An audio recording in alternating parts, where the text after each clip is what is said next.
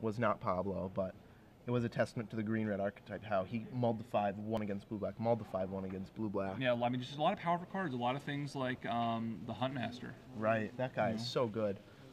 And, yeah, and he just got his card advantage back. So even though this could be a rough matchup, if he draws a lot of Huntmasters, he really could, all those card advantage things that out of Michael Dye's deck might not matter. Exactly. I mean, Michael Dye has 4 Day of Judgment, but that's it. He doesn't have the luxury of having Snapcaster Mage to flash that back. He doesn't have card draw to draw into that. He has to naturally draw his 4 Day of Judgments. He does have Titan, though, which is... Yeah, that's a trump right there. When you're playing green X aggro and your opponent plays a Titan, things get pretty scary. You cry into your hands, and then you move to game 2. Assuming you can't somehow attack, against it. You have like pretty much one turn to do that. Right, exactly. Just smash your guys in and hope it's enough. Yep. So, important for Pablo here to win the die roll. He would love to do that. And they're looking at the hands at the same time, so really can't tell. Nope. Michael won the die roll, it sounds like. Yeah, and we're going to get you a rundown on the deck list in just a few minutes here. Ooh, Pablo goes down. Yeah, I think I saw some Incinerates in Pablo's hand. He knew he couldn't keep a hand with little pressure against Michael Dye. Yeah, being able to kill Michael Dye's any accelerators he had is good, but he doesn't have that many. Yeah, I think he has 1 Birds of Paradise. Oh, that's it. Yeah, wow. To Green Sun 4. So yeah, Pablo Ortega has full knowledge of the matchup. They got to review each other's deck list beforehand, so Pablo knows what hands he has to mulligan and what hands he can keep. I'm sure he would love a hand with a turn 1 accelerant and a lot of creatures. Not much burn. Burn's not good in this matchup.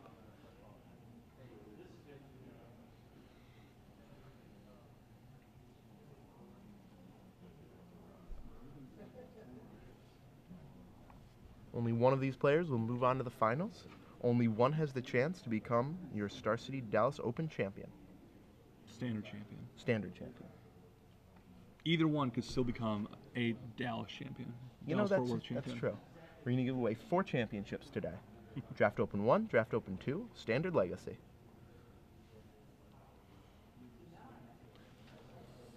They would love to go back-to-back, though. Standard and Legacy. That is the dream. Yeah. That has not happened many times. I think exactly once. Exactly once. Jerry T, the legend, the Star City Open circuit legend. The myth, the legend, Jerry Thompson. The Tombstone Man. We've come close a few other times, too. Yeah. Yep. A lot of people have top-8'd both days. I know there's at least one person who won one and finals the next, but I think you're right. I think Jerry is the only person to actually get both. He had to settle for second in the Legacy Open. That's tough, Only taking first and second in the 2 biggest tournaments of the weekend. I think no matter what, you can say it's a pretty successful weekend. Not bad. Not too bad.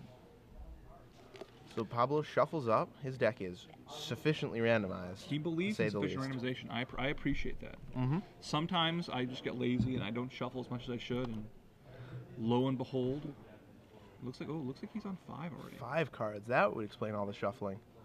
And I think he's found an acceptable 5. Acceptable 5s are a lot easier to find than good 7s. Yeah. And I think it's something about this camera. These red-green players just cannot keep an opening hand on camera. Yeah, it's amazing. Here he is, turn 2, and he has no green mana. Michael Dye, first play of the game. It's a guy called Viridian Emissary. Turn 3, Viridian Emissary. Pablo Ortega misses his 3rd land drop, no green mana. Not a blazing start for Michael, but with as far behind as Pablo is. Yeah, it looks like it'll be enough. He'll take whatever he can get. Really, Michael can sort of take his time in this match. Yeah, he can. Pablo's giving him all the time in the world, has no permanent, no non-lands in play. And there goes the green. Copperline Gorge brings out of birds. The old turn 5 Birds of Paradise. That is, again, not what you want. No, not even close. We'll see if Michael Dye can punish him with an Acidic Slab. No, wow, just his go on 5 mana. A really slow hand. Interesting that he didn't attack with Viridian Emissary. Very interesting. Probably playing around some sort of Hellrider shenanigans from Pablo Ortega. I think we're going to see a Huntmaster here. Yep, there comes the Huntmaster. So Pablo Ortega back up to 20, and all of a sudden, he's back in this game. His opponent has no plays, kept a slower hand. I imagine Michael Dye must have a Primeval Titan or something here. I would think so. I don't know why else would have kept this hand. And does he cap? And Boom. he does. He does. He's going to get a Mountain and probably a Wolf Run. Nope, a Nexus and... Should be a Wolf Run here, I think. Oh, a Ghost Ghost Quarter. Okay. I'm a little surprised at his choice of lands. If I was Michael Dye, I would just be trying to kill Pablo as fast as possible, I think. Though, I mean, Pablo is going to be very hard-pressed to actually kill that Primeval Titan. That's true, too. This game for Pablo will not end with a bang, but with a whimper here. It's going to be really hard for him to even deal 6 to that. He can Wolf Run his creatures and trade, but that's not a winning proposition. Michael Dye gains 4 lands in the process. No, I think that... Oh, the Ravager flips. He's probably going to Shoots kill the Titan. Yeah, he's probably going to... Maybe he has double Incinerate. He has double something, double Galvanic Blast, some way to kill that Titan. Yeah, I think what he's doing is just making it so that any one creature will be able to trade with mimic that. Yeah, that's going to be rough.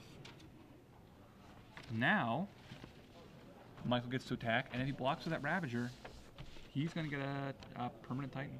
Yeah, and Pablo Ortega does not have many ways to kill that Mimic Vat. He can Phyrexian Metamorph it to have a dueling Mimic Vat. He can Acidic Slime it, but that's it.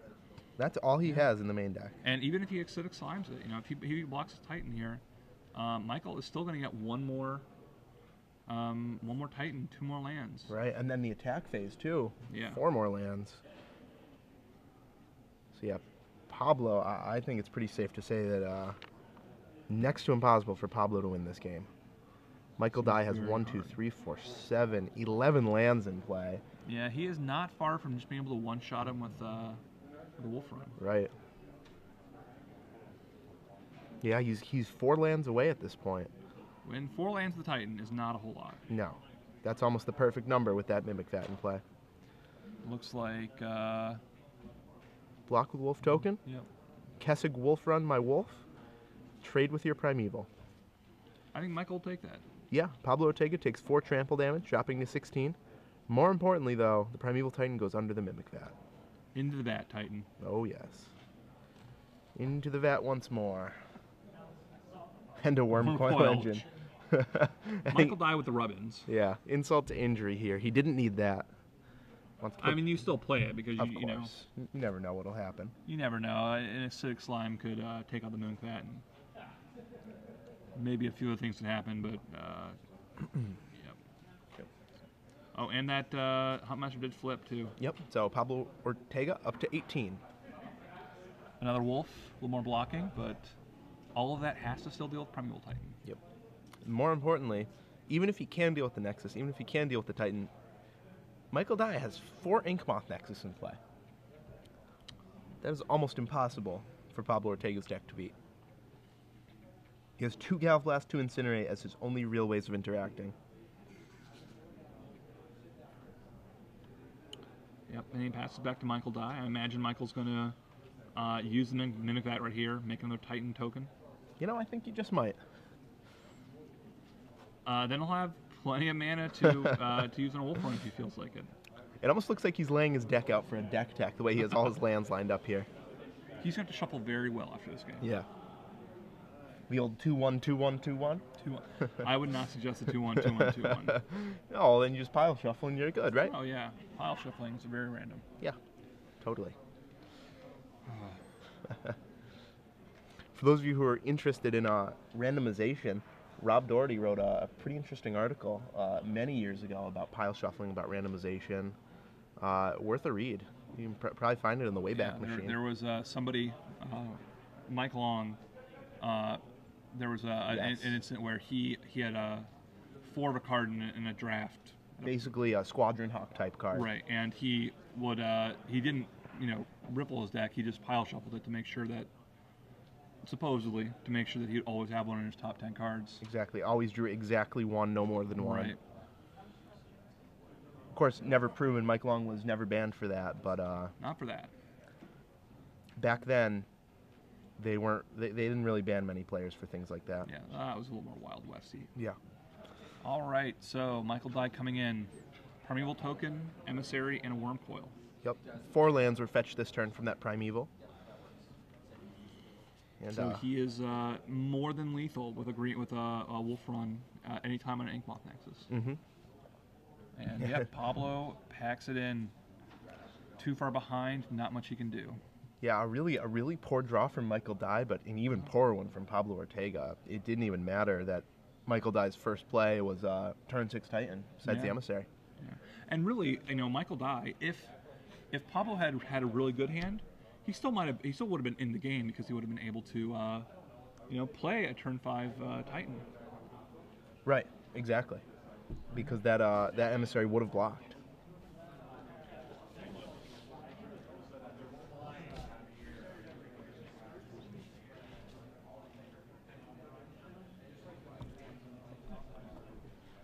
So looking ahead to the sideboards here, let's see what we have. All right, so we have Michael Dye again. He is playing green-white ramp, and so in his sideboard he has another Mimic Bat, a Thrun, 2 Ancient Grudges, an Autumn Veil, 4 Timely Reinforcements, Naturalized and Surgicals. I have to think that Timely is going to come in right now. That seems like a pretty good card in this matchup. A lot of these other cards, Thrun's not bad, but I don't know that you want to actually bring that in. I think you just stick with that Timely Reinforcements for maybe he's got a Red Sun Zenith that might not be doing a whole lot.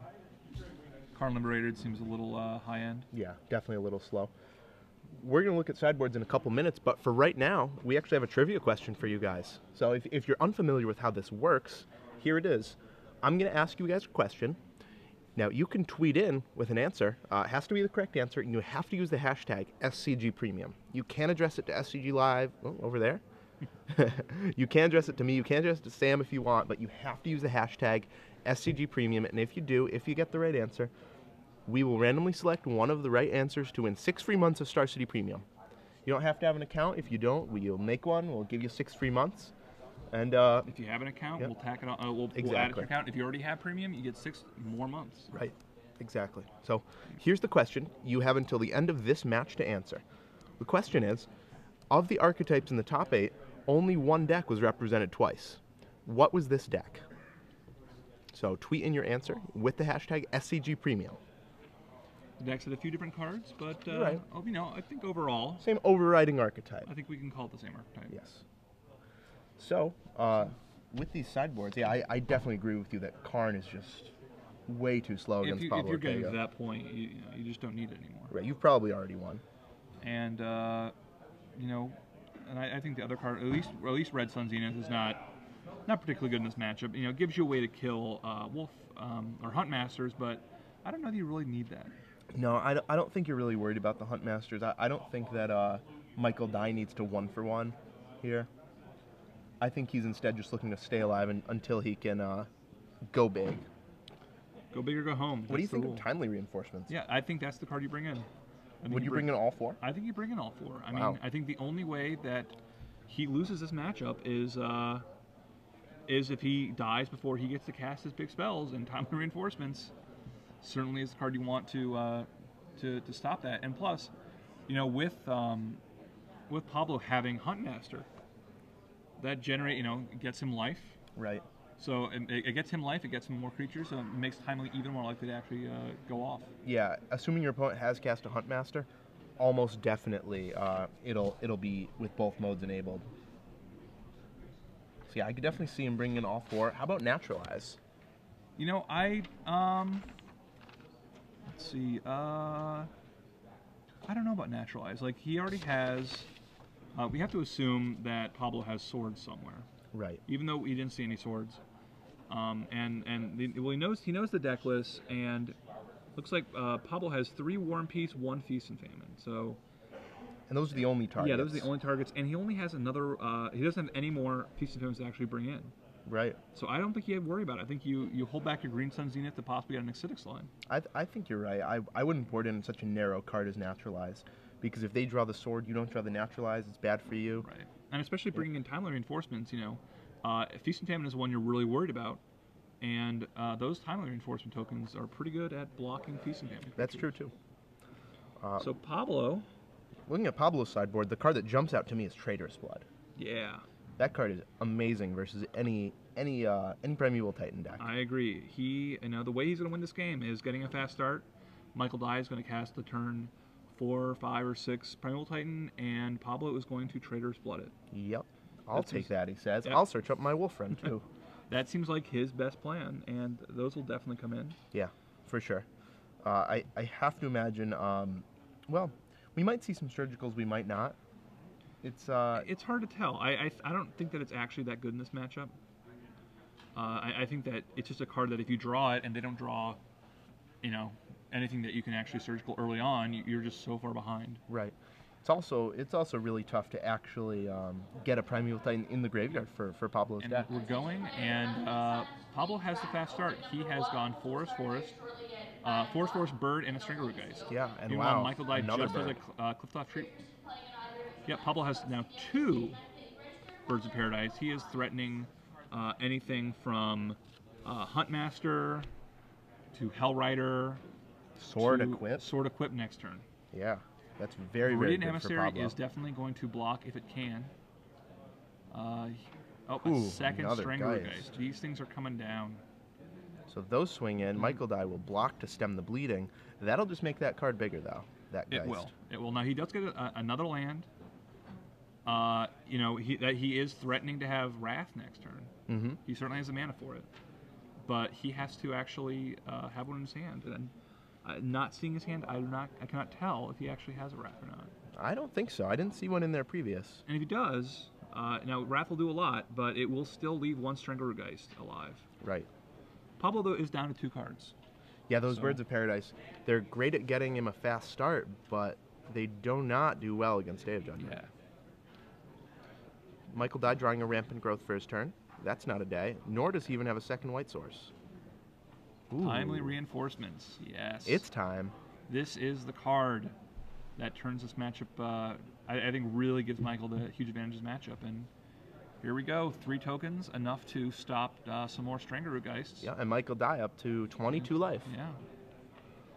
Pablo crashes in with both. He's going to double block one and block the other one and really leave Pablo down pretty far. Yeah. Oh, this is 5 mana. Is this going to be an acidic slime? No, it's yeah, it's a slime.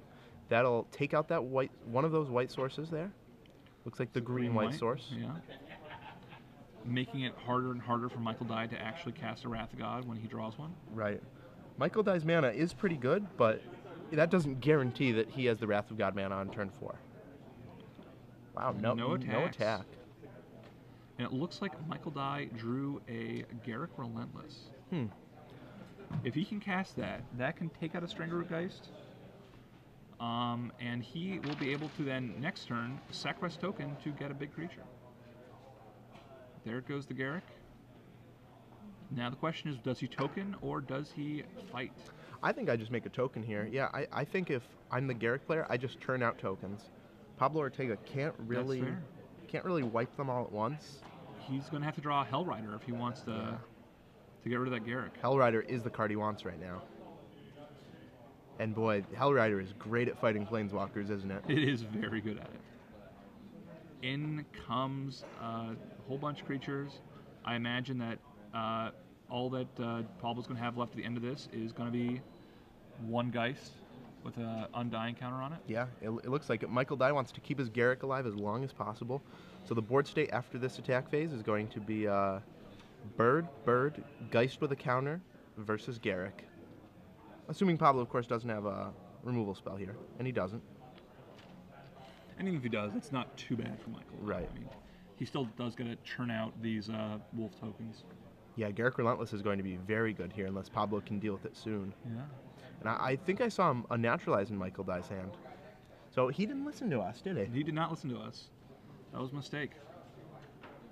I mean, the Naturalize is only good when they draw the sword and you draw the Naturalize. It's bad in every other combination. And even there, I mean, it's not the War and Peace is just not that impressive. Right. It's good. Which is the one Pablo has more of. Yeah, Well. I am not gonna be upset with having a sort of War and Peace in play, but in this matchup, it is not as good as it would be in other matchups. Right, especially at this, at this point in the game, I think Michael Dye has 4 cards in hand. War and Peace is good, but Michael Dye can empty his hand if he wants to. So Rampant Growth is cast for Michael Dye, gets his second white source, so he will be able to cast a Day of Judgment on command, but he doesn't really need to right now. No, he can just sit back as long as he wants to and just churn out these tokens. Yeah, Michael Dye making it look easy in this top 4 match. Pablo Ortega just unable to put any real pressure on him. Pablo just needs to draw a Hell Rider really soon. Drawing his Feast and Famine would not be bad either. No, that would be really good. If he, of course he can catch Michael tapped out. Right.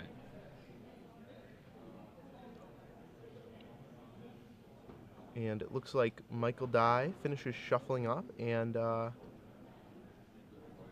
passes the turn.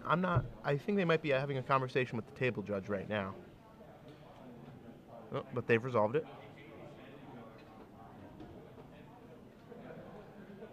And, that wolf goes down. As does the Garrick Relentless, it looks like. Unless, of course, Michael Dye has something here. Looking through his list, though, he doesn't have many instants he can cast. Yeah. Yep, Garrick And down. there they go down.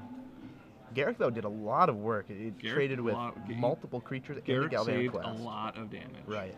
That's a better way to put it. Yeah. Michael is at a very healthy life total, and out comes Primeval. Yeah, it puts the Primeval Titan from the top of his deck directly into play. And he'll go search up the lands. He'll start this fun process. Now, barring a Traitorous Blood, Pablo does not have a lot of ways to deal with that Titan right now. No, I mean, even Traitorous Blood with Michael Dye at 22 life, a very, very healthy 22. It does something, but it's going to crash in, take Michael down, or actually Michael still will be at double digits. Yeah. If a Traitorous Blood happens, but he's at least lower. He could have a doubles play to kill it. He could have Green Sun for 4. I'm not sure what 4 does for him. I think it might get a Hell Rider. It might get it can't get a Hell Rider. It might get a Huntmaster or a Thrun, but yeah, nothing that's going to deal with that Primeval Titan. No, nothing in Pablo Ortega's deck is as big as that Titan, and it's not even really close. Right. He can block and kill it next turn. Right, but that's not going to do it. It'll have already gotten 4 lands. He's going to lose a lot of cards over that. So they shuffle each other's decks. Pablo Ortega has no real choice but to pass the turn back. Up to 22, both players at 22. Pablo Ortega with a lot more permanence, but that one Titan just dominates the battlefield.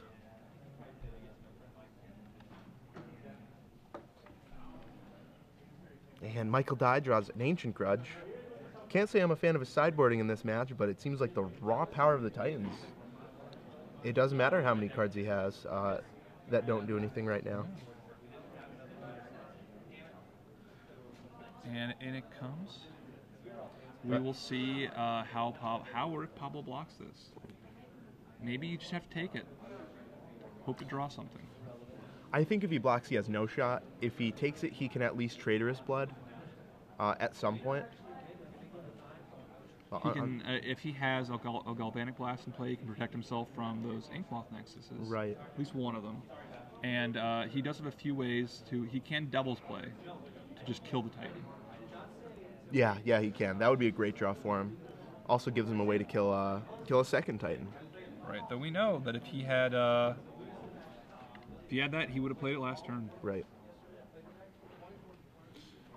We'll see how Michael Dye... Michael Dye now has all the manas.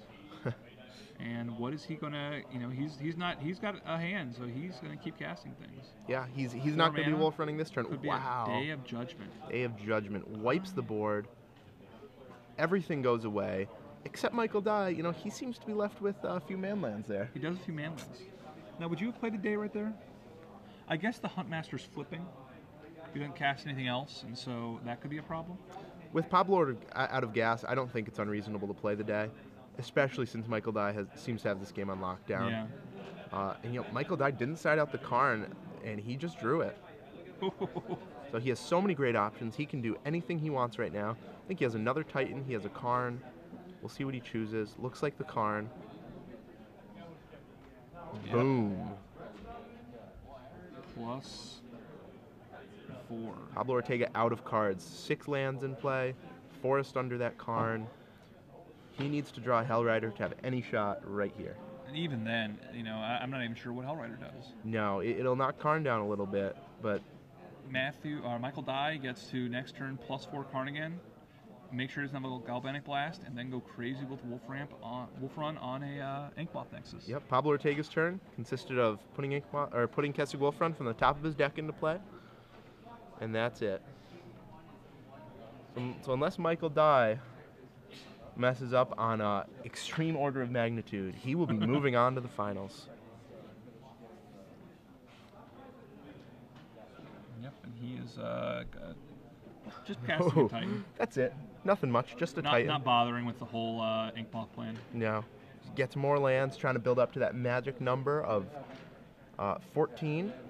That's how many lands it takes to have a lethal Inkmoth Nexus. But he can come in with 2 Nexi this turn. Yep. Michael Dye is up to 3 poison from that attack. He got 1 last turn. And next turn we'll do it. Karn will clear out the hand, make sure there's no funny business going on. The hand or whatever he draws. Oh. Llanowar Elf. Simply a Llanowar Elf. Not long for this world. No. Doesn't need to kill it, I guess. He can just poison over, but... Yep. Hellish Norn for Norn. good measure. Wow. Because why not? And I think it looks like he's just going to cast the Hellish Norn. It's certainly the more fun route. It is his more fun route. A little bit of Rubbins. Yep. You know, if you're Michael Dye here, if you really want to go the fun route, you just start removing your Titans, you start removing your Hellish Norns, restart the game. So let's try this one again. That's a little far. I don't think I'd do that. That's Not even on camera. That's a thing you do in a casual game. Do not do that in a tournament. Certainly not in the televised top 4. He's going to Hellish Norn. It looks like, oh, maybe he's not. I think he might be realizing that he can just kill his opponent here. It's possible. That seems like the route I would go. You know, a little surprising me that Pablo Ortega hasn't scooped up his cards yet. Well, there's always a chance. Michael Dye could accidentally draw a card. He could have a seizure. A lot of different things would happen. So there we go. Titan trigger resolves. Getting more lands. Yep. And I imagine we're going to see a Wolf Run tapping and targeting that Nexus. We're right here. I think we might. And if we do, Michael Dye will be moving on to the finals. Carefully shuffles his deck. And here we go. This is the Wolf Run. 3, 6, 7, 8, 9, 10. 10 mana, +7/+0. An 8/1 handshake. Yep. So congratulations to Michael Dye. He moves on to the finals here. Yeah. Green-white Wolf Run, not a deck that we predicted early on in the tournament. No, you know, it had some popularity around the last Invitational in Charlotte. It had some popularity around Worlds, but it really dropped off the face of the earth here. Comes back in a big way. Michael Dye in the finals of the tournament.